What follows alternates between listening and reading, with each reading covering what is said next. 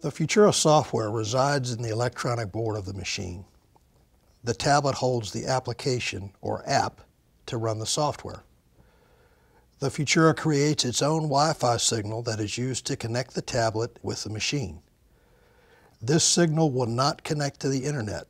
It is only used for communication between the tablet and the machine. All models of the Futura come from the factory set in access point mode, meaning it is using the Wi-Fi signal from the machine to communicate with the tablet. Turn the machine on by turning the red emergency stop button counterclockwise until it pops out. The white light comes on, signifying that the machine is powered up. When you first power up the machine, you'll notice that the LED lights will start to flash on and off.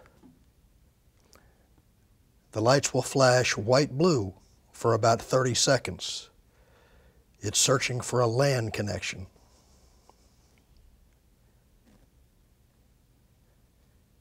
Then it will switch to blue-blue, signifying it is trying to connect via the machine's Wi-Fi signal or an access point mode.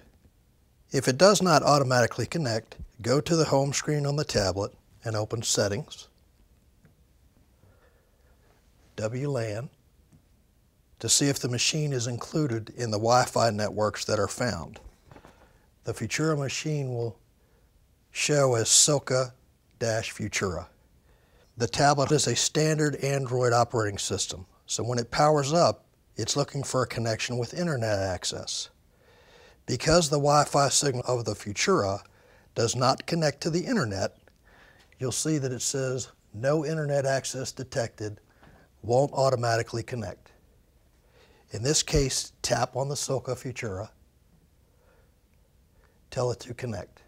Now you see it says connected, no internet. If you're prompted for a password, the Futura serial number, made up of 13 numbers, is the required password. The message will change to connected, no internet. Once the connection is made between the tablet and the machine, go back to the home screen, tap on the 𝗕𝘂𝘁𝗂𝗿 app. You'll see a message, please wait, loading page. It will take a few minutes for the software to download once the tablet has made connection with the machine.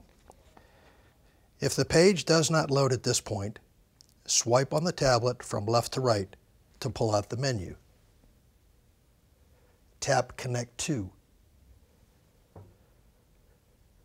Start search, and the Futura will pop up. Tap Futura,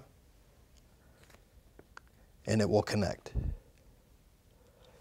As mentioned earlier, the Android tablet may not automatically connect to the Futura, and you may have to force it to connect.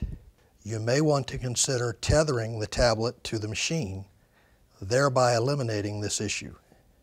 To tether the tablet to the machine, plug the tablet's power cord into the bottom USB port on the machine.